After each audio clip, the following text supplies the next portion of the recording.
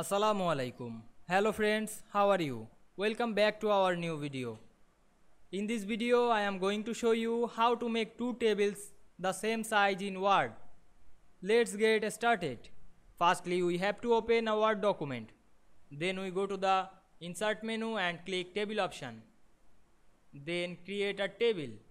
Now we can see here we make a table, then resize the table and click the table and right button on your mouse, then copy the table, then click the down on this page and right button on your mouse, then paste the table in this option, or you create a table. Click the tables option and create a table, then resize the table, look like first table. Now we can see here we make two tables the same size in Word very easily.